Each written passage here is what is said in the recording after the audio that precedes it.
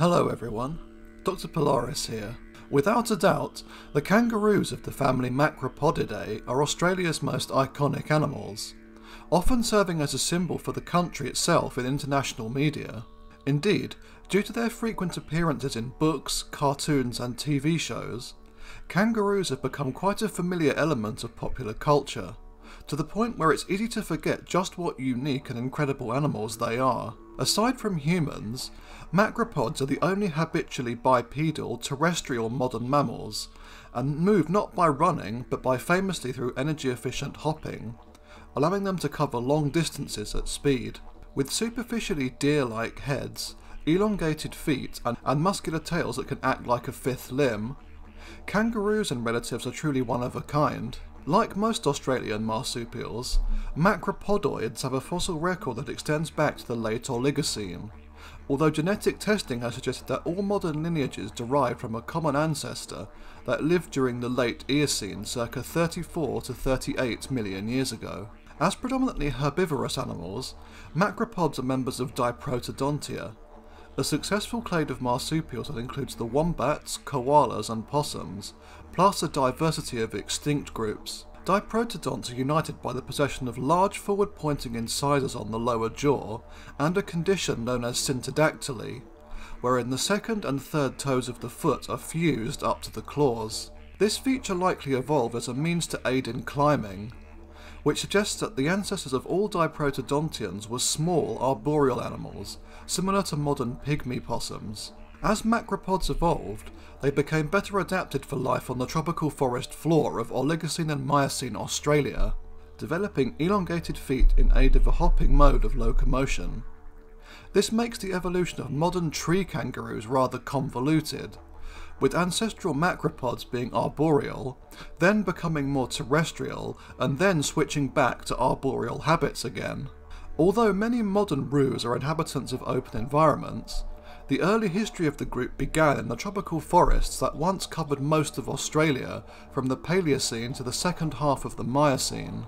The most basal lineage of macropods so far known were the balbarids, a family of omnivorous quadrupedal animals that would have looked more like modern brush-tail possums than kangaroos or wallabies. They were probably not capable of hopping and would have moved about on all fours, with the structure of their limbs suggesting that they were good climbers. One genus, Balbaroo, possessed greatly elongated upper canines which formed fangs, which were probably utilised for intraspecies combat, which led to the animal receiving the nickname Fangaroo. It was about the size of a cat and was native to the famous early Miocene deposits at Riversley, Queensland, between 23 and 16 million years ago. Balbarids died out during the Middle Miocene, probably as a result of the aridification of Australia that was rapidly spreading at this time. Meanwhile, the most basal of all modern macropods is the last of its kind, with this being the musky rat kangaroo of the genus Hypsiprimnodon. As its name suggests, this is a superficially rat-like animal with dark brown fur and a long naked tail. It is the smallest of all modern macropods, with little sexual dimorphism, as both males and females weigh about 500 grams on average. Unlike the larger, more derived macropods, musky rat kangaroos are omnivorous creatures that feed on fruit, fungi, and a variety of insects and invertebrates that are found on the forest floor. Active mostly during the day, these animals possess a quadrupedal hopping gait, more similar to a rabbit than a kangaroo, and are known to release a musky odour when threatened. In modern times, only one species, Hypsiprimnodon moschatus, remains in the tropical rainforests of northeastern Australia, although the genus is actually quite old, first appearing during the early Miocene at Riversley roughly 23 million years ago. It belongs to the broader family Hypsiprimnodontidae, which was significantly more diverse during the Miocene. The extinct subfamily Propaleopinae were notably larger than the modern rat kangaroos, although were still omnivorous in nature. In fact, the late Oligocene and Miocene genus Echaltodata may have been predominantly carnivorous. About the size of a small dog, and weighing between 5 and 10 kilograms, this genus possessed both sharp and pointed lower incisors, alongside buzzsaw-like premolars that were useful for slicing through meat. Although probably omnivorous, Echaltodata would not have passed up the opportunity to feed on small prey, such as lizards, snakes and grounded birds. leaping on top of them and holding them in place with its forelimbs while delivering the killer bite. The closely related genus Propaleopus was a similar animal and lived from the Pliocene to the Pleistocene between 4.3 million and 55,000 years ago. Larger than Echaltodata and weighing up to 70 kilograms or 150 pounds. This genus was also omnivorous, but almost certainly included some meat in its diet. A more derived family of macropods are the Poteroids, which contain the modern Poteroos and Bettongs. These are small rabbit-sized animals that resemble rodents or very small wallabies, and feed largely on fruits and fungi. Their hind feet are elongated, and they move by hopping, although the adaptations for this are not as extreme as they are in true wallabies and kangaroos. The oldest known form from the fossil record was the genus Paleopoterus from the late Oligocene, and it has been suggested that all more derived macropods evolved from ancestors such as this. There are 3 modern genera, which include the rufous rat kangaroo Apiprimnus, which is the largest Poteroid and is native to northeastern Australia, the rare bettongs of the genus Bettongia, which were heavily affected by European colonisation of Australia, and the 3 species of Poteroo in the genus Poterus. The latter are generally quite small and gerbil-like animals that were once incredibly common across the continent, but are now highly restricted in range, having declined drastically due to agricultural practices and the introduction of cats and foxes. The final and most derived family of macropods are the Macropodidae, which probably originated in the late Oligocene about 28 million years ago, although identifiable fossils from this time are rare. The most basal-living macropodid is the genus Lagostrophus, also known as the banded hair wallaby. A small animal weighing about 1.7 kilograms, the genus possesses sandy brown fur with dark stripes running horizontally along the back and rump, a superficially similar coat pattern to the famous extinct thylacine. Once found across the southwestern Australian mainland, Lagostrophus is now restricted to Bernier Island and Dore Island off Western Australia. It belongs to the subfamily Lagostrophinae, which diverged from other macropodids during the early Miocene about 20 million years ago, and gives us a good idea of what ancestral members of the family would have looked like. In a slightly more derived position were a subfamily that is now entirely extinct, with these being the short-faced kangaroos of Stenurinae. Unlike modern macropodids, which hop either bipedally or quadrupedally, Stenurines seem to have abandoned saltation as a means of locomotion. Their comparatively inflexible spines, robust hind limb and pelvic elements, and the lack of capacity for rapid hopping suggest that these animals walked bipedally, somewhat like humans, even converging with these primates in details of their pelvic anatomy. Furthermore, their hoofed single digits and metatarsal anatomy suggest that unlike their plantigrade relatives, Stenurines were digitigrade, walking on the tips of their toes. The short, robust skull of Stenurines is considered to be indicative that they were browsers that fed on leaves. Some species may have been able to reach above their heads and grasp branches with their semi-opposable paws. By far the most well-known of these animals was the genus Procoptodon, which was native to South Australia and New South Wales during the Pleistocene. Many species have been placed within this genus, with these varying a great deal in terms of size, with P. gilli standing a mere 1 metre or 3 feet 3 inches tall. However, the largest species was the massive Procoptodon gullia, which potentially stood up to 2 metres or 6 feet 6 inches tall and weighed in the region of 440 to 530 pounds. With its bipedal walking stance and forward-facing eyes, I can only imagine how uncanny and strange this animal must have seemed to the first Aboriginal peoples that encountered it in the wild. P. gullia became extinct roughly 45,000 years ago, alongside many other Australian megafaunal mammals, for reasons that are still debated. Both climate change and human hunting have been posited as explanations, although recent studies have lent more towards environmental change and degradation being more important. Given that Procoptodon would have been a tall, slow-moving animal that inhabited open shrubland habitats, it was probably highly visible to human hunters, and would not have been able to flee as other macropods do when confronted.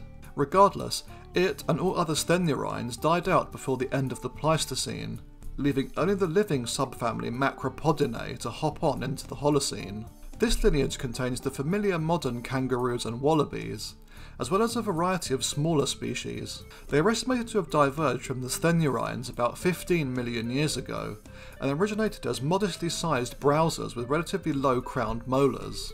However, the common ancestor of all living forms is projected to have existed roughly 10 million years ago, and would have been similar to the living genus Dorcopsis, which is endemic to New Guinea.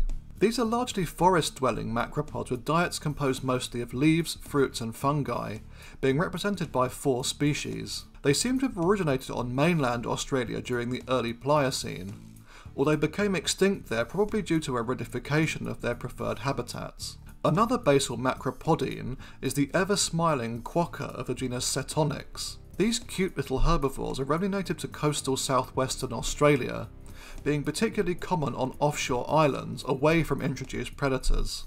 A more derived and far more unusual group of macropodines are the tree kangaroos, which have adapted to a largely arboreal mode of existence. Possessing greatly elongated tails for balance, broad hind feet with sharp gripping claws, and furry coats, these animals are pretty cute, resembling living plush toys. While slow and clumsy on the ground, they are highly agile in the tree canopy and are capable of leaping distances of up to 30 feet. Tree kangaroos feed mostly on leaves and fruit, but will also eat nuts, tree sap and bark. Up to 14 species have been described, with all of these being members of a single genus, Dendrolagus. The majority of these are native to New Guinea, with only 2 species, D. lumholtzi and D. bennetianus, being present on mainland Australia. The closest relatives of these specialised roos appear to be the rock wallabies of the genus Petrogale, which are also quite adept climbers. Within Macropodinae, the most common and diverse clade are the Macropodini, which contains the familiar kangaroos and wallabies. The most basal of these is the swamp wallaby of the genus Wallabia, which is native to the eastern coastline of Australia and prefers woodland habitats with a dense understory. The paedomelons are quite similar animals and also prefer either temperate, subtropical or tropical forested environments, which is probably ancestral for members of Macropodini, with adaptations for dwelling in more arid open environments only appearing relatively recently in roo evolution. This trend was accompanied by increasing size. A typical example would be members of the genus Macropus, commonly known as the eastern grey kangaroo. This animal is the second largest and heaviest living marsupial and native land mammal in Australia. An adult male will commonly weigh about 50 to 66 kilograms or up to 146 pounds, whereas females commonly weigh around 17 to 40 kilograms or up to 88 pounds. This prominent sexual dimorphism is common in the most derived macropods, which tend to live in social groups wherein males fight for access to females. Although the red kangaroo is better known, the eastern grey is the kangaroo most often encountered in Australia due to its adaptability. Few Australians visit the arid interior of the continent, while many live in and around the major cities of the southern and eastern coast, where greys can quite readily be observed feeding in parks or on golf courses. Interestingly, an extinct and currently unnamed species of Macropus from Pleistocene eastern Australia was the largest macropod to ever live, standing up to 10 feet tall and weighing 270 kilograms. The largest macropod, and indeed the most massive native Australian mammal in modern times, is the red kangaroo, which was once placed in the genus Macropus. However, in 2019, a reassessment of macropod phylogeny found that this species belonged in the newly erected genus Osfranta. 4 species are present here, with 2 of these possessing restricted ranges in the north of the continent. These are the black wallaroo and the large antilopine kangaroo. Meanwhile, the common wallaroo is found across most of Australia, and as its name suggests, is one of the most common macropods. The last and most iconic species of Osfranta is the red kangaroo, an arid adapted form that displays very strong sexual dimorphism, with males possessing a reddish coat colour, while the females are greyish and weigh only half as much. Large mature males can stand more than 1.8 metres or 5.9 feet tall, with the largest confirmed individual having been around 2.1 metres or 6 feet 11 inches tall and weighed 91 kilograms or 201 pounds. They are capable of bounding at up to 38 miles per hour and can cover distances of up to 30 feet in a single hop while moving at speed, making them incredibly efficient travellers. Generally crepuscular, like many macropods, Red kangaroos are grazers that feed on grasses and forbs, possessing high-crowned molars for grinding tough vegetation. Adults are relatively immune from predation, aside from humans and saltwater crocodiles, with the roos being capable of fending off dingoes by kicking or by retreating into rivers and billabongs. Males will sometimes view humans as a threat, given that they are of roughly similar size and posture to rivals, while humans in turn find the vaguely anthropomorphic appearance of kangaroos charming, so much so that they have become iconic representations of Australia itself.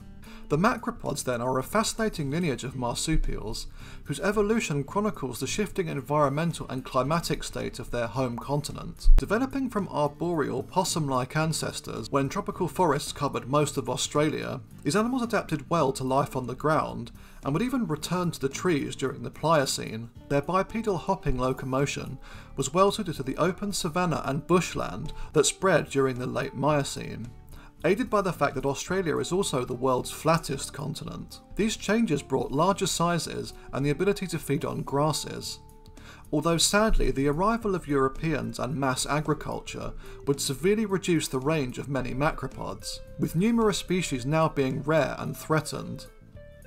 Let's hope that conservation efforts can help mitigate these losses, so that these iconic animals can bound successfully into the future. Thanks for watching, everyone. The next episode will be covering the early history of the Sauropterygians, so until then I'll see you again soon. Cheerio.